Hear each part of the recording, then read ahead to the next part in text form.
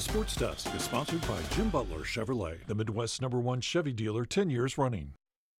With just 10 games left in the regular season, City SC has a legitimate chance to finish as the top team in the Western Conference. That's where they sat coming into tonight's match in Orlando, but unfortunately City was not able to pad that lead at the top. Good to see this guy back though. Klaus got his first action since April tonight. Scoreless first half, but Orlando pounced right after the break. Facu Torres beats Berkey 1-0 Orlando. 78th minute now. The new guy, Anthony Markanich, a clutch pass to Rasmus Alm, who ties it up. No goal on the field, but video replay says good goal. But VAR giveth and VAR taketh away.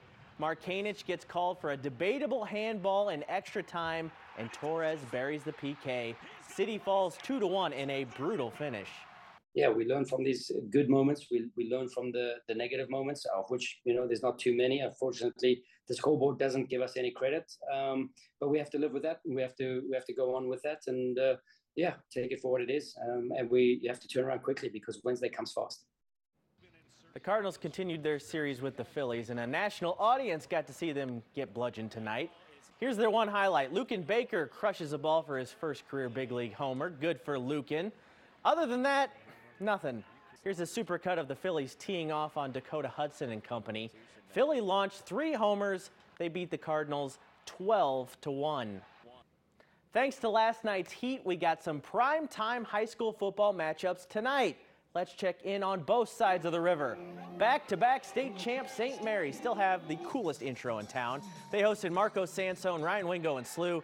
Junior Bills kick things off. Sansone finds a wide-open Zach Allen for a touchdown. Then it's Wingo time. He acts like he's going to punt. We know better than that. Watch him turn on the Jets for the first down. That's why he's a 5-star, folks. But it wasn't just SLU making plays. The Dragons' David Leonard finds Antonio Strong. Big-time gain. At last check, SLU was winning this one 38-21 late in the game. Let's go over to Illinois. Mater Dei visiting Columbia.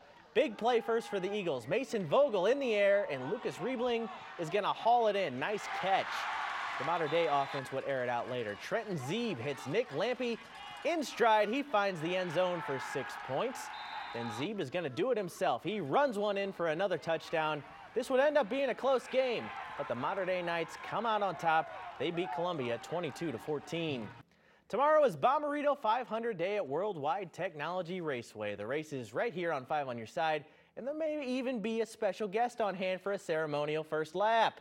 Once the race gets started, drivers will have to contend with an alternate tire rule on an oval track for the first time this IndyCar season, and they're going to have to dethrone Joseph Newgarden, who has won 3 straight Bommarito 500s in St. Louis. You're basically taking what has been the tradition for years and years and throwing a monkey wrench into it to see how people are going to adjust. And this is something that's been done on road courses for many years.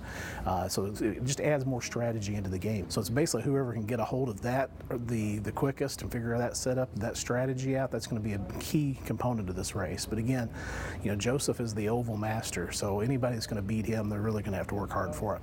Looking forward to another great day of racing in St. Louis. But who's the special guest? You got to watch, find out tomorrow. We got to wait. You'll recognize him. Have a good weekend, my friend.